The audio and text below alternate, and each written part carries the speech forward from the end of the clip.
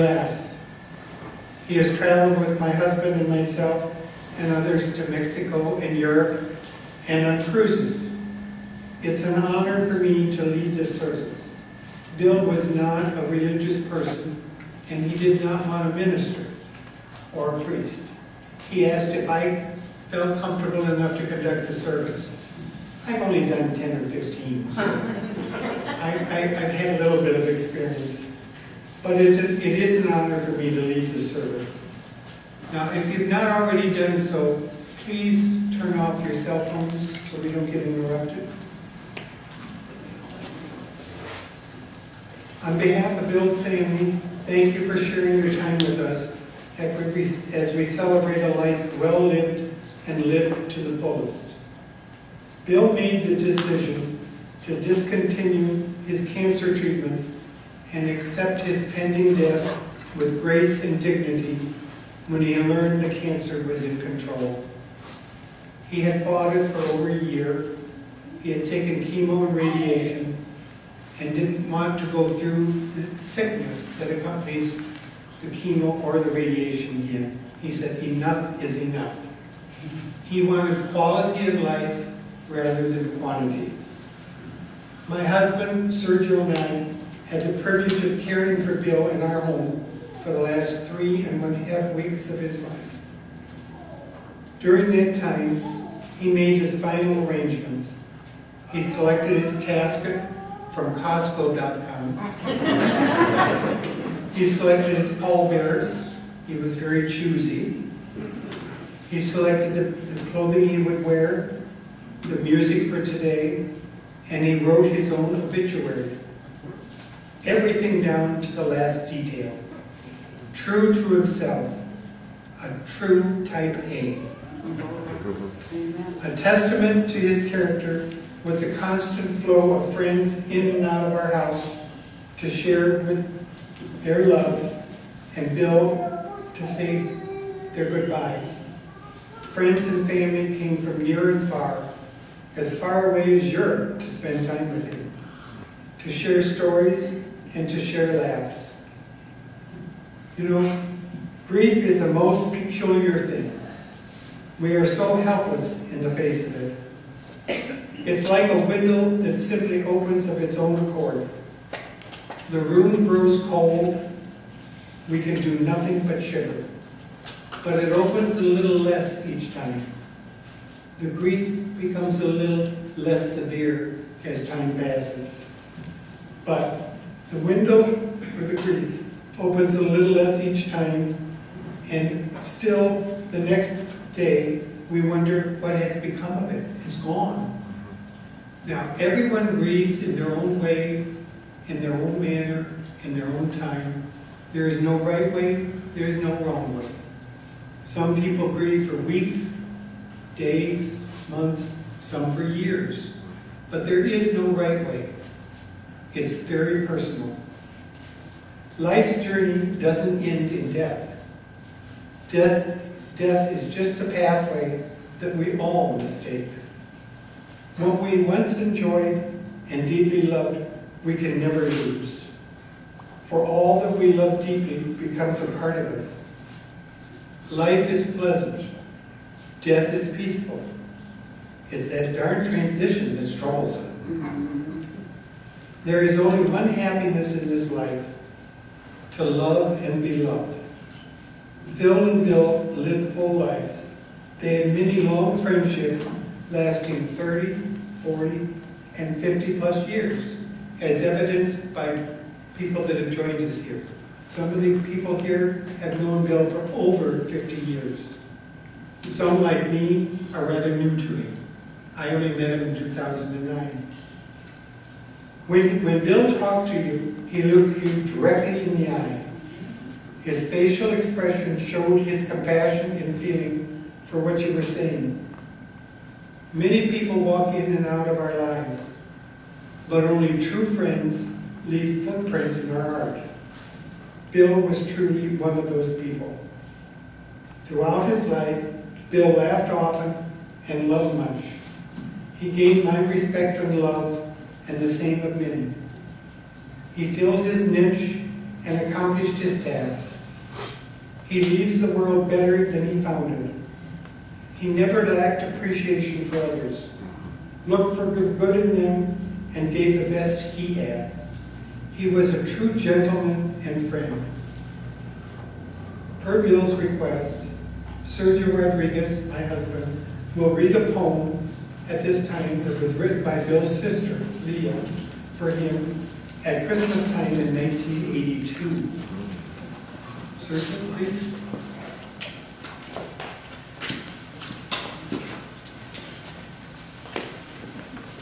Hello, everyone. I had an incredible pleasure of knowing Bill for nearly 40 years. I was one of those lucky few that were very close to him, so my buddy. Leah wrote this 85. It was actually not 82, but 85. And Bill asked me personally to read it, to share this beautiful poem that she wrote for him. And it goes, it's titled My Brother. With all the words the poets say, with all the songs that have been sung, not one of them, my brother dear, have said that you're the one. But in my heart, I'm sure you know that with each rising sun, when you were born, my brother dear, my world had just begun. And as the years pass on and on, the treasures they do hold, but nothing's like the years ahead, where they are just like gold. We played, we laughed, we cried, we fought, but just think of all the things we've been taught. Day by day, we've learned to grow, and you know what? I think it shows that as the time goes by, year by year, there's no one like you, my brother dear. Like you. Thank you.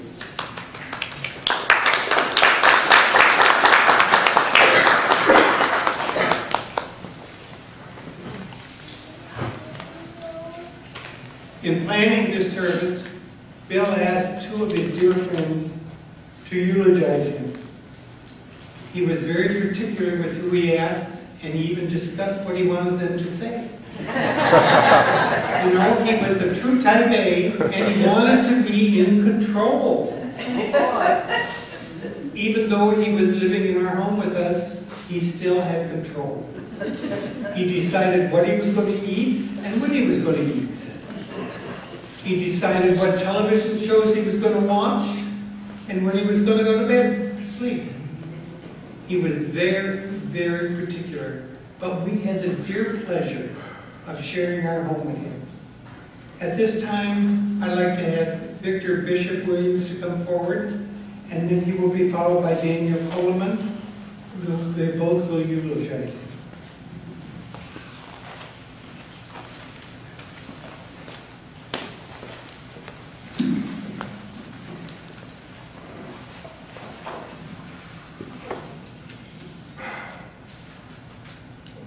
My name is Victor Bishop-Willams, and I felt humbled and honored when Bill's family asked me to speak today about our wonderful dear friend Bill Wine. I will never forget how much joy, laughter, and amazing memories we had together. I was having a very difficult time over the last few days on what to say today, because there is so much to say about this beautiful man. So I decided to speak from my heart. My husband, Michael, and I met Bill and Phil at a dinner party a mutual friend was having on August 1982. Michael and I had just finished school in Los Angeles and had decided to purchase a home, our first home. Only thing is, we didn't realize we'd have to move all the way out to Ontario, California to do this. Having just moved to Ontario, not knowing anyone, you can imagine our joy at meeting Bill at this dinner party. If you've ever sat next to Bill at a dinner party, you absolutely know what I mean. He was funny, inquisitive, honest, a great listener, and he just had so much love. Bill really wanted to know about us. That evening went way too fast. However, Michael and I knew we had met one of the most wonderful people in the universe that evening. and just hoped that he had felt the same way.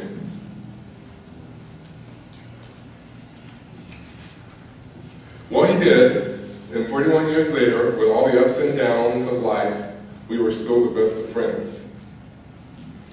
You know when you make a new friend how you hope that you have something in common so that the friendship is genuine and fun for everyone?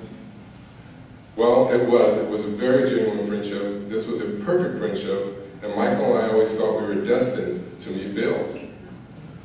I'm sure many of you here feel the same way. Bill was a mentor and a role model to both of us. He was a successful businessman with his own accounting business. He owned a beautiful home, drove beautiful cars, and had an amazing, loving relationship. With all this success, Bill always put his family first. He loved his dad, Luther, and idolized his mom, Margie. God bless them both and may they rest in peace. His sister, Leah, was his best friend in life. It was wonderful being around the two of them. So much laughter and fun always. And he was so proud of his nieces, Karen and Jennifer. He loved talking about their accomplishments, all they had done, and it made him so happy and proud. Michael and I did not have family at the time living in California. So Bill welcomed Michael and I into his family. And it was a magical time filled with amazing memories that we will never forget. Then there was his husband, Bill.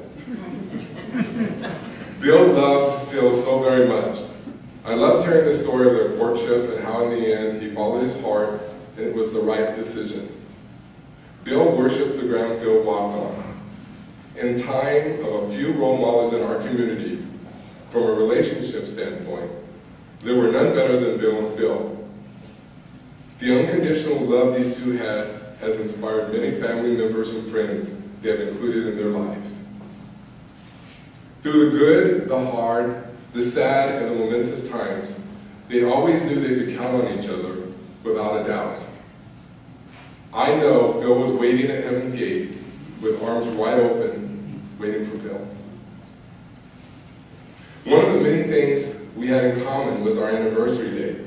In September of every year, we would always celebrate our anniversaries together.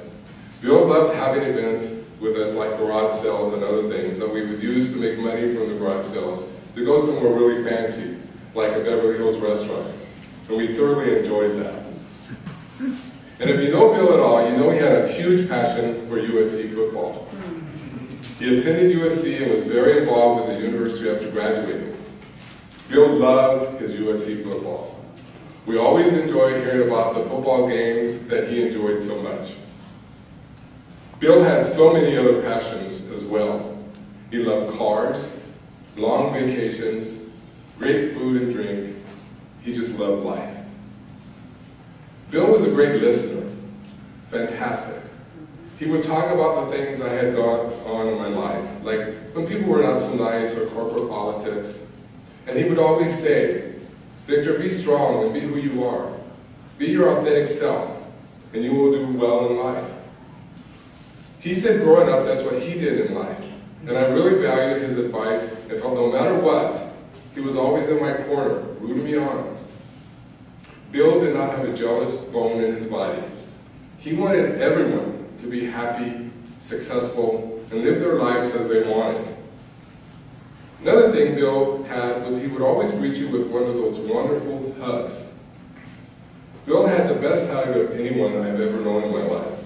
It was long, strong, affectionate, friendly, loving, and warm. And I will miss that. One of my favorite memories of Bill was going to a party at his home and watching Bill, Leah, and Mom interact. They were like three musketeers. The love you could see between them was so magical. I could watch them all night long. When Michael and I had our children, Joseph and Justin, Bill was so excited, he was the first one over to meet them. Bill was there for us, supporting us, cheering us on. He was family. Justin and Joseph loved their Uncle Bill unconditionally, to this day. Bill was a nurturer and loved by all his nieces and nephews. Bill would speak of his dreams, We spoke often about retiring and how he would love to live in Palm Springs because so many of his good friends would be there. We would talk about how he was looking forward to seeing his nieces grow up and be successful. He would talk about traveling and spending time with his sister Leah. And of course about going to all the USC games with his buddies. He'd love talking about that. He would make me laugh and tell me that he was looking forward to Michael and I retiring so we could hang out, buy some rocking chairs, and reflect on our wonderful life. We were looking forward to that too. As I'm writing this over days, it made me reflect on my own life and what's truly important. There are only a handful of people who come into your world and touch your life in a dramatic fashion. Some of these people are just flickers of light, while a few are constant glow for a lifetime. For Michael, myself, and our family, and I'm sure for many of you, Bill was a constant glow that made a huge difference. He was who he was, no one else. A pure soul. He believed in God. He believed good always took out evil. He believed in family first. He believed in love and true friendship. If you were lucky enough to know Bill, you were blessed beyond imagination. I would like to end by reading a poem that expresses how I am feeling at the loss of one of my best friends in life. My best friend. Today I found a friend who knows everything I felt. He knew my every weakness and the problems I've been dealt. He understood my wonders and listened to my dreams. He listened to how I felt about life and love and knew what it all means. Not once did he interrupt me or tell me I was wrong. He understood what I was going through and promised he'd stay long. I reached out to this friend to show him I cared, to pull him close and let him know how much I need him there. I went to hold his hand, to pull him nearer, and realized that this perfect friend I found was no longer there. Bill, I love you, I miss you, you have graced my life and so many others that you will ever know. God bless you, my friend. Peace be with you forever. Amen.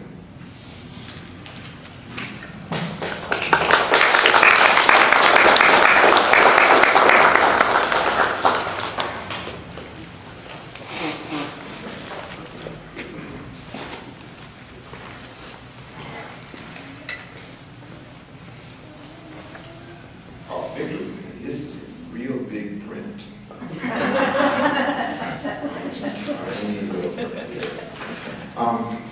My name is Daniel, or as only Bill and my mother call me, Danny. You're going to find a common theme here today, because I think we've all had the same experience with Bill. So, Bill was an excellent friend. However, to call Bill a friend, or even a best friend, diminishes the magnitude and the true value of our relationships with him. Bill was so much more. Everyone who is fortunate enough to have known him knows that they've been blessed by someone special. The entire Romero family, Leah, Karen, Jennifer, BJ, Fran, Sergio, David, Annie, Terry, Victor, Michael, Justin, Joseph, Ann, Stan, David, Kim, Johnny, Mark, the Nicholas, Tom, Stephen, Jenny, Jacques, Nicholas, my entire family. Too many people to mention everyone today.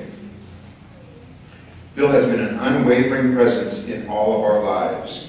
Sage advice, resolute friendship, and loyalty. Bill was always ready, whatever the need, to answer the call and saddle up. I would be remiss to not mention one incredibly special relationship. Tell me if you've heard this one before. Phil and Bill. Bill and Phil. What a loving couple. They were yin and yang, black and white, but throughout their time together, they were two peas in a pod. Always in love, always caring and taking care of each other. As Victor said, they were perfect role models of a loving relationship. They must be so happy to finally be back together in each other's arms. When I first started to think about what I would say today, I thought that I would regale you with stories about how we met, the adventures we shared, and all of that. Then I realized that almost everyone has similar stories, similar anecdotes, because that's who Bill was. He was a magnet that attracted good, wonderful people, genuine people, loving people, naturally gravitated to him.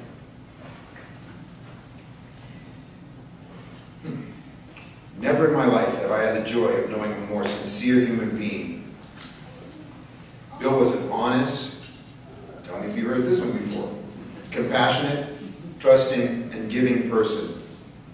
He was steadfast in his loyalty to family and friends alike. He was always there, come what may, with a kind word and an it'll be all right attitude. Whether it was to celebrate one of life's many joyful moments or to console us during one of life's frequent challenges. A smile on his face and a soothing calmness in his voice. I should have put a bigger print. Family and friends meant the most to him. Then there was Lucy, his special girl. A distant third was, as Victor said, his love of USC football. There was a stretch of 20 years where we had season seats to every home game. If it was a fall Saturday, Bill and I were either at the Coliseum or in front of a TV together, cheering or consoling our team. It was always easy to figure out what mood Bill would be in on Sunday. Just get the score from Saturday.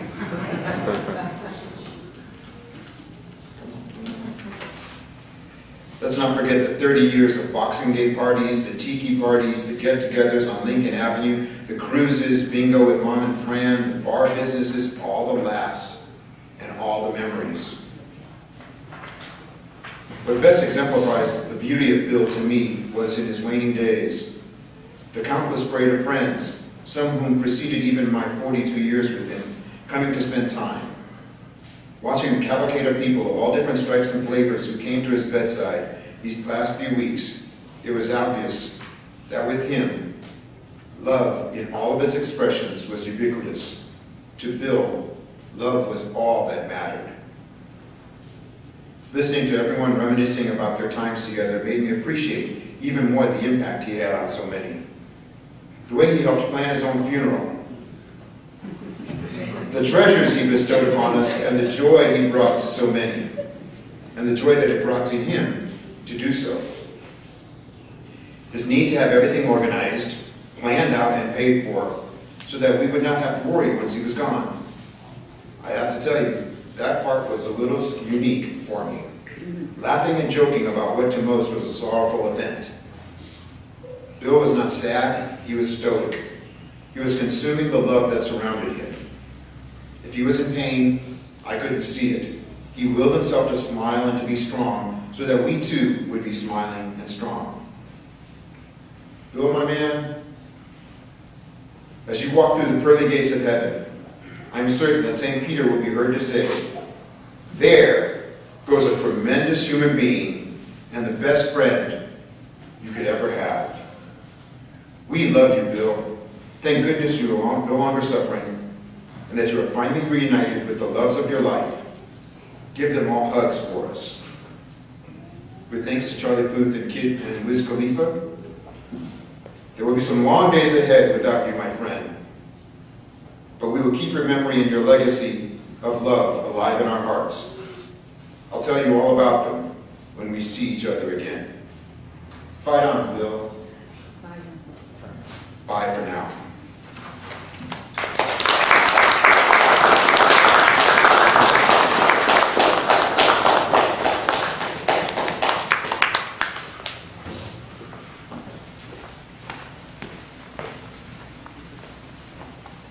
Thank you both for those inspiring words. I'd I'd like to invite anyone that would like to say a few words to come forward, or I can bring the microphone to you. Is there anyone that's game?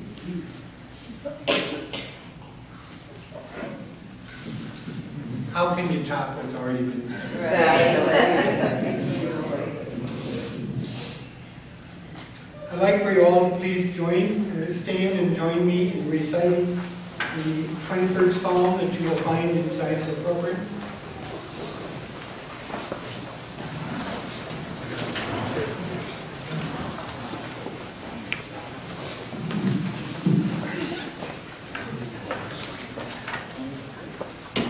Psalm 23.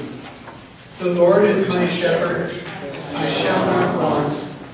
He maketh me to lie down in green pastures.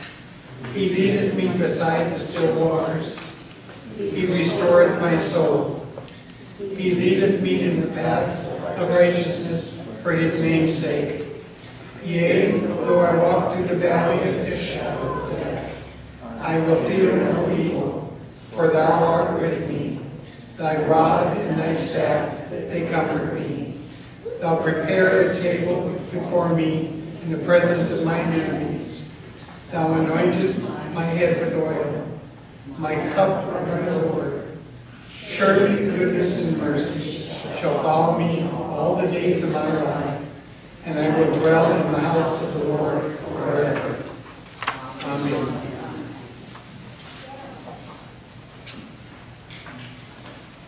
This completes the chapel service. Guests, please remain standing as Bill's casket is moved to the hearse by the pallbearers.